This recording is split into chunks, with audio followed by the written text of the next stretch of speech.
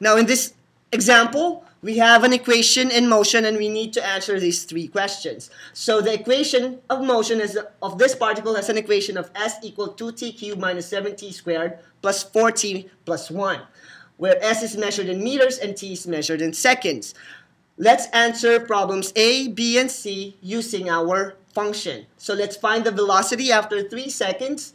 For B, the acceleration after 1 second. And for C, with what velocity is the particle at rest. So for letter A, it's pretty simple because we just need to find the velocity. And we know that to find the velocity, we just need to take the derivative of our function. So we have the derivative for our function, which gives us 6t squared minus 14t plus 4.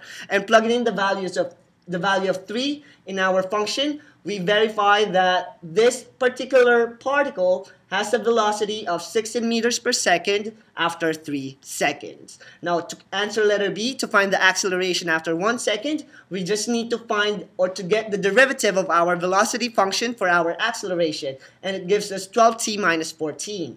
And after finding the acceleration function, plug in the value of 1 for 1 second, and you'll have negative 2 meters per second squared. So this is our acceleration for this particular particle in motion after 1 second.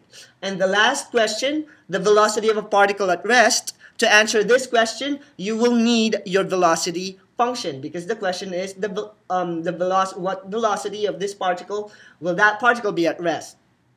So given 6t squared minus 14t plus 4 as our velocity function, you just need to find the values of t by factoring. So we can factor it out, and we'll have 3t minus 1, t minus 2, and 2 as the factor of our velocity function.